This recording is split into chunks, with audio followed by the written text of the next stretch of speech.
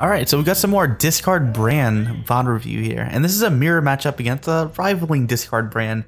He has a bit of a tweak on his deck, which is pretty interesting, but I'm still gonna win. Spoilers, even though I did go first. And the big reason why that is because of a point that I cover a little bit later in this game, where I save my very best cards for last. Now, I did somewhat already cover this in the previous Discard Bran video, but it helps to see, you know, another example of this in a different situation if you can, because so much of this deck I feel revolves around doing such a thing, because it's so dang good at deck thinning that when you get to the very last of round 3, you're bound to win because you have just simply played more cards than your opponent has. You have gone through more of your deck than your opponent has. You will see it. And funnily enough, he uses Avalac, which is a bit strange. I wonder actually if that's a like counter pick, tech pick rather, against rivaling Discard Brans. So every time he goes up against Discard Bran, he wins, maybe. But then he'd kind of hurt himself, right? So he'd have to change his deck to not use these guys. I think it's interesting though. Or maybe it's just he had an open gold slot and he shoved Avalac in there. That's not a bad idea either. But I think it's pretty interesting because if you can get, yeah, see, he's not playing strictly Discard Bran. So this may very well just be a counter, which is nice, or it's cool, it's interesting.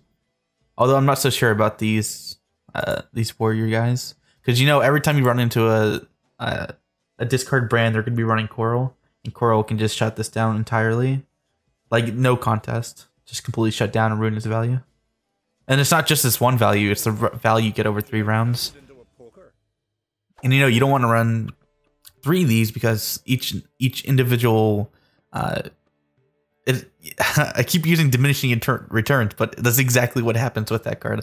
You get diminishing returns based on each extra one that you play. You want to be able to discard the first one out of your hand and put discard it into your graveyard, and then bring it back in the first round, so you can bring it back in rounds 2 and 3. And then by the end, it's 20 strength or something crazy like that. Super incredible finisher, but also really weak against monsters or any deck that has graveyard hate, like Emir Spies is pretty prevalent. So actually that's kind of a bad card in this meta right now. But it's interesting. I like the kind of bruteness of it. Kind of like, it's not necessarily like a go fish card, like if you can't answer this I win, but it's kind of like one step below that, where this is a very powerful card that does happen to have its counters. And it's kind of the opposite of what like a John Calvate Spies deck kind of plays like. They generally try and go for flexibility and outmaneuvering the opponent in a more macro sense, as opposed to these more single brute strength plays. And this is the other end of that spectrum, where it's big brute strength plays, but it doesn't have very much flexibility and it's relatively easy to counter. So I think it's interesting to see both sides of that spectrum. Like I kind of want to set up like a game where I have one deck that's entirely versatile John Calvate Spies, and then another deck that's entirely like brute strength force kind of cards with no particular counters in each deck, just kind of like the most you can swing that pendulum, in other words. But anyway, that's on that. That's just me going on inside. I kind of made a bit of a mistake here. I put my Bran leader on the melee row. I shouldn't have done that. I keep forgetting, this is the second point, I keep forgetting that I shouldn't be doing that. I should put it on the range or in the siege. So I'm getting punished by it pretty hard because he's playing all these whale harpooners, and the whale harpooners, if you don't know, they will pull a unit to that row, and based on how many units are on the row, it will damage it by that amount. So it's pretty insane, and actually that's exactly why I was complaining in the previous video about why whale harpooners are in this deck. Like, one, it's not very good against swarm monsters, and it's not very good against most other decks, so why is it even in here? And it seems like it's strictly because it's to counter the Discard Bran, because Discard Bran heavily favors the melee row, and so you can just keep pulling units there, and then you have swipe to hit all of those, and you have your own little anti-counter, or not necessarily anti-counter, what's the word I'm looking for, but fix or heal, I guess, to heal up against this, whatever gets hit, and then you can even arm them up a little bit to protect against the swipe. So this deck is like, I kind of thought it wasn't all that great, like in general, and then going up into Discard Bran, it's like, oh my god, this deck is so incredible. Like every piece of it is it fits together so well. It's really nice. It was already powerful, but going up against like a Discard Bran, it's a battle of who can use their cards to the best of their ability. Also really interesting that he's using this war cry. But seeing how I can just kill it as soon as it goes over here, it leaves me in a pretty good spot. Granted, he can revive it, but I'm not too worried about that. If he uses his revive to just hit these, that's exactly what I want. Because then he's not reviving his skirmisher or whatever it's called. I call both of these cards skirmishers. And you know, these are cards that have been in play since like since the closed beta, and I still can't remember their name. I don't often hover over the cards very much. I just kind of look at it and you know, recognize it by its picture and strength and faction and you know what it does and all that. So going first, I needed to make sure to, of course, to be over his strength. I kind of overplayed a little bit, but it's not too big of a deal. I was kind of waiting for a swipe that he never played though. I think if he did have a swipe, he probably would have won that round. So obviously going one card down to going into round 2, it's fine, but it's not great. It relies on me pulling out a bit more than he possibly has.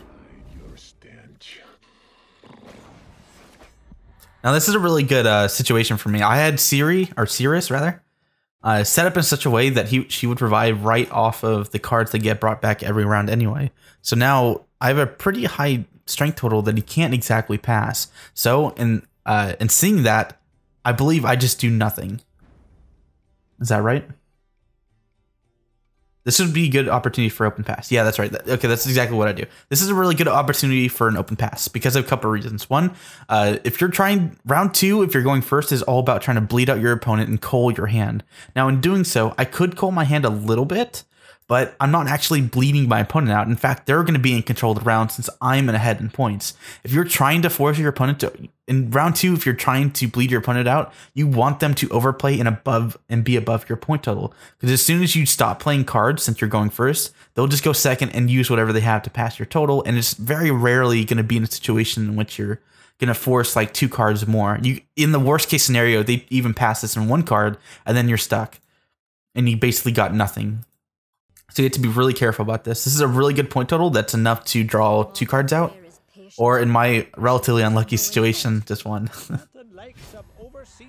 But see, if I had played a card right there... No, actually, never mind. I was going to say if I had played a card right there, I would have lost my card advantage, but that's not the case. Because I had all these cards already here, then I don't. But otherwise, it would have been a little bit tricky.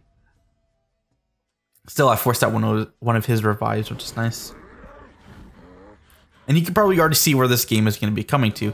He revived that unit twice now, and I have a Cirrus as my last card. I have the last say in the game, so that's what this whole video is, you know, going towards. And I also made a mistake right here. Let me back this up a little bit. Okay, so I'm looking to see what I want to drop out of my hand. I don't really see much use out of this card since he's already played 3 harpooners. 1, that's a mistake because he can just revive more. 2, he still possibly has a swipe. So I should not have gotten rid of this card. I kind of just lost. I kind of thought, you know, I got it in my mind that it's just healing unit instead of an armor plus the 7 strength plus agile. So I kind of got caught up in that and I put this back in my deck, even though I still had the raiders left in my deck, which is drawing into them is such a huge mistake because then it doesn't get thinned out. And I can revive back into the Warmongers to get rid of it in my deck. So this is just one really big mistake. I lost roughly 11. I lost 11? No, just 7. Yeah, I lost 7. 7 plus armor. He plays a drought, a little bit unlucky. Yeah, this guy's playing like drought and like Avalak and some other weird cards. It was an interesting deck though. I liked it. It's a whole lot like it. I know it's like it comes off so bad that I'm like, you know, it almost seems like I'm gloating that I beat this deck or something like that, but that's not the case at all. In fact, a lot of my games I'll just surrender at the very end when I'm playing this deck against like, you know, non-meta decks because I feel really, really gross. I know it's like I'm such a bad person. And this isn't casual too because I pretty much only play casual these days. And I feel so bad playing a meta deck like this because I know it's just kind of grossly, not necessarily overpowered, but kind of stale and, you know, strictly powerful. And there's the second thing. Oh, this is a big point. But to finish the previous point, and yeah, I do actually just concede a lot of the time whenever my opponent is playing a non-meta deck, and I'll just threaten her at the end. So we get to play it out. We kind of get to see each other's deck, and I get to get my experience. But they get to get the win. They get to get, you know, the 2 rounds. They get to get the extra ore and all that stuff, that good stuff. So just to kind of salvage myself a little bit here. Unless it was a hard fought win, then I'll take that win. But if it's kind of like obviously the opponent is quote unquote outclassed, I'll just give it up for fun. Because you know in casual it doesn't matter. This is a really big point. So you played his second weather, right? And I have his name is Gremist, right? And I have a Gremist that I can't decoy, but I can revive with restore. So the next game, my next play, it cannot be Cirrus. This is another instance of breaking your pan. It cannot be Cirrus. It cannot be restore, or it can't be Cirrus because I want to artifact compression his warrior, whatever it is, his skirmisher. I can't restore because I want to restore Gremist back so I can get rid of this weather. And I don't want to use Dorgray because this will be 2 strength and it'll get hit first by the Ragnarok. And I don't want that to happen. Conversely, I could use Ekimara and put it in the melee row. That actually wouldn't be such a bad solution. And just eat either Gremist or Dorgray. That's actually not a bad solution. Actually, that was the best solution. Wait, that was the best solution I could have gone for.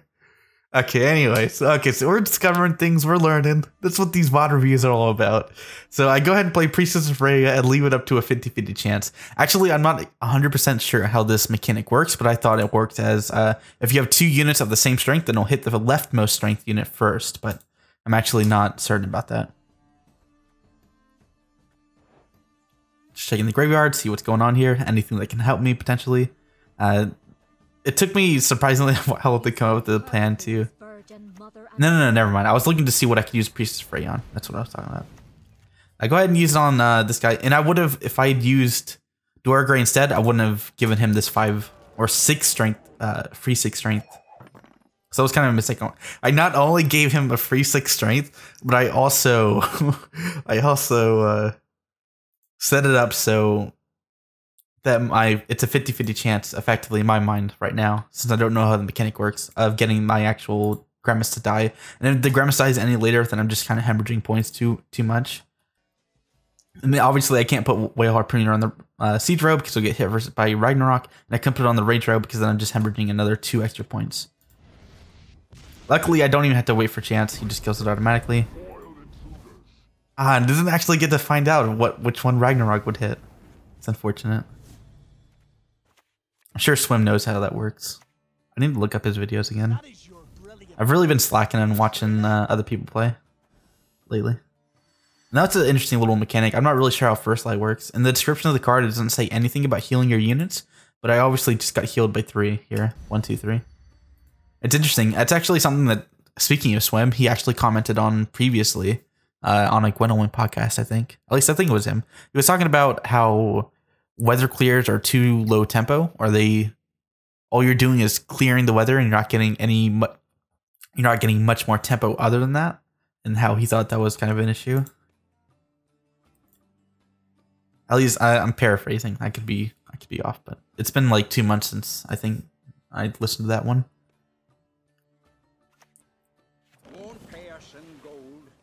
So it's kind of unfortunate for me. He's playing out these huge tempo cards. I kind of make a mistake here. I'm just making a mistake all the time. See, that's the great thing. Even if I didn't come into this video with like a big topic to think about, I think that's actually, now that I think about it, that's maybe where I can just kind of direct these VOD reviews to go. I just try and play out my videos and then see where I make mistakes and try and improve upon them, or just kind of discuss like various theories or playmaking tactics or strategies that you can think about. Yeah, I think that's what I'll do. I still only do them like every other day, but otherwise, at least I can still keep these relatively densely packed with information. So what was that mistake I was talking about? So I kind of got blinded by the idea of damaging this as much as possible, but I kind of set myself up to get less value just in case he never actually plays another Pirate Captain, or if he doesn't revive his, by this point, 16 strength skirmisher or whatever it is. So I weakened my Ceres's overall power by doing that. Instead, I should have moved the the golem to the ranger instead and hit that. Plays his Cirrus. Or Coral. Why do I keep calling it Cirrus? It's Coral. I believe I go for Wyvern, which is 9 points as opposed to the 6 or 7 of the other one. Hit that. I would have killed that if I had... No, actually it wouldn't have. Never mind. It doesn't matter if it dies anyway. Forget that. So he revives his 16 strength. Come on. What's it called? Come on. Come on. Yeah, it is called Skirmisher. Okay, good. It's called Skirmisher. So he's ahead of me by what? 4, 7, 27 points? It's quite a lot. No, that's not 27. I don't know how to math. I don't know how to math. Whatever. It's a lot. And I can just effectively get rid of just about all of it with my last card in Coral. Now, I could have used Coral earlier on this 15 strength Pirate Captain, but I probably would have lost because of it. So I made sure to save it for the very end. I knew that that was his game plan. I knew he wanted to revive that with his very last card. And because I had card advantage, because I didn't play any cards in round 2, and didn't get caught up in any shenanigans in which I got outpaced too quickly, I was able to have the very last say, which allowed me to play Coral. That's a big thing about going winning the first round. It allows you to have the last say in round 3, usually. As long as you don't go 2 cards down. And that's that. All right. Thanks for watching. Oh, one thing. You may recognize that there is desktop audio. There is game audio this time around. I finally fixed my system to record the audio of the game. Yeah, record the audio of the game while I'm still able to play music. Because I can't do these without playing music. I just kind of get rambly and overly rambly and all that. Anyway, that's it. Expect game audio. Big new feature. KingsDecree is now playing game audio. Compete with that, Mega Mogwai. All right. For real, though. Thanks for watching.